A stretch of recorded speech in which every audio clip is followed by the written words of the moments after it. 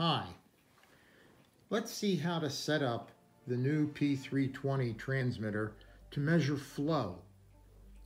We have an orifice plate, and that orifice plate data says that 0 to 50 inches equals 0 to 200 GPM, gallons per minute. So let's see how to set that up. In order to avoid any confusion, I did a factory reset, which is parameter 35, FACT for factory, and it gets you back to this standard factory conditions. I see this transmitter in the factory reset is measuring pressure, and the units of pressure are bar. Well, I want inches of water. Let's see how we're going to do that. Well, first thing is we're going to enter the editing mode by hitting the right-hand button. Now, I see that parameter 1 is pressure units, and those pressure units are bar. Well, I want to change that. So what do? I use the right-hand button again to enter the edit mode. Edit flashes, and you see an up and a down arrow to the right of the pressure units of bar. That means there's stuff above and stuff below that value. Let's go up. It says millibar. Oh, okay. Well, now notice that there's only the down arrow after millibar, which means that I'm at the top of the list of pressure units that are in the unit. So I have to use the down button to see those other pressure units. The right-hand center button is the down button. So I'm going to start pushing the down button, and here goes the various pressure units that I have available to me. PSI, grams per centimeter squared. Here's millimeters of water, meters of water. There's inches of water at 68 degrees, which is what I want. That's the pretty much standard. So I'm going to enter that. So now my pressure units are inches of water. And next thing I want to do is see what the lower range value is, which is parameter 2.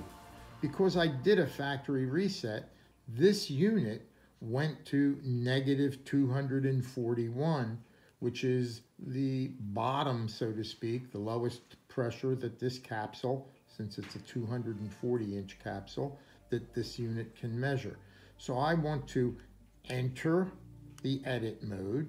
Now edit flashes, and I want to increase that value because I want 0 to be my 4 milliamp point. There's 0. I enter that value, and now my low range inches of water, which equal 4 mils, is 0. I now go to the upper range value that'll equal 20 milliamperes in parameter 3. Once again, I hit the edit button, the right-hand button, and it says I'm 240, which is the top end of this capsule. So I want to decrease that, and I want 50 for that. There I went to 0, and now I'm going to come up to 50. Using the left center button.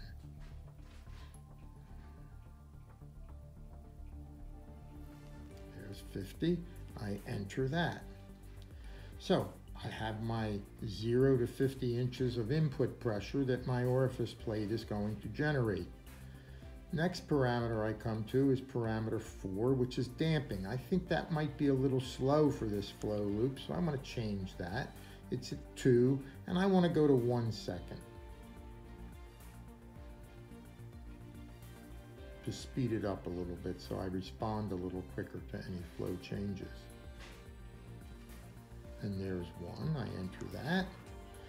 Next parameter is the application parameter. Factory default is measuring pressure. I want to change that. I want flow. Coming down that list, level, VSLN, that means volumetric flow, that's the V. The S is for square root, and it's lin, which means it will come out of 0 in a linear fashion and then switch on to the square root curve at the percentage that I pick in parameter 20. We're going to do that a little bit later, but I'm not a big fan of VSLN because it's rather steep near 0 and it bounces around quite a bit. So I prefer the VS off, which is akin to low flow cutoff that you see in most flow meters, in that this transmitter will stay at 4 milliamps, and then at the output percentage that I pick in parameter 20 is where I'll jump onto the square root curve. So this is what I want, so I want to enter that. So now I'm in VS off. I then move to the next setup that we want is setting up the display in the flow units that we want, which will be parameter 16. Looking at parameter 16, notice it says V flow units, and it starts out with cubic meters per second. I press the enter button. I see the downward arrow, so I know I have to move down the list to see other flow units. So I'm going to depress it, and there's meters cubed, there's liters, there's cubic feet, there's standard cubic feet. Here's gallons. But the I in front is for imperial gallons per minute, which is the British way of measuring gallons. So I don't want that. I want US gallons. So I'm going to depress that. Here's gallons per second, gallons per minute. That's what I want. So I'm going to enter that with the right-hand key. Next thing we're going to do is set up the scaling of the display. Notice it says gallons per minute, and I have the asterisks. That's because I did the factory reset. I enter the enter mode, and it says all nines, and it is negative all nines. So I want 0 here, so I have to increase that value. So I use the center left button, and that starts to increment upward in terms of the scaling of the display at 4 milliamps.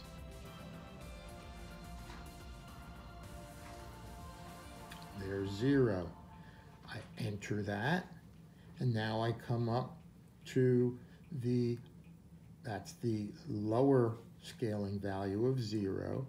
I continue and go to 19, which is the upper value. I enter that, and once again it will be all nines, but I have to go down now because I want 200 GPM as my upper LCD scaling value at 20 milliamperes.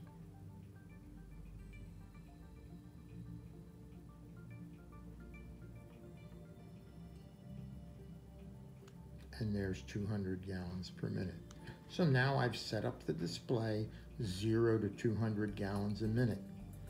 The next thing I have to do, remember what I said earlier, was where am I going to jump off onto the square root curve from, in this case, 4 milliamps, and at 10% is the factory reset value.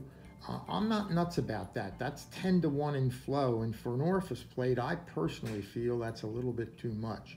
So I'm going to go to something on the order of maybe 12%, which is closer to what I think. That to me makes more sense. That's about 8 to 1 flow. I enter that value. The next thing I have to do is to decide or to assure myself that the initial view, the start view of the transmitter when it's just normally reading what it's supposed to read will be flow. So I'm going to do that in the start view parameter, which is parameter 31. Factory reset is pressure. Well, I don't want pressure. I want downward facing edit flashing, so I know I'm doing something. I don't want temperature of the electronics or of the sensor. I don't want level. I want volume, no. I want volumetric flow. There it is. I hit enter, and that's entered. Now when I press the left-hand button, which is the button to get me back to normal flow or normal display, you'll see it says volumetric flow in gallons per minute. It's that simple.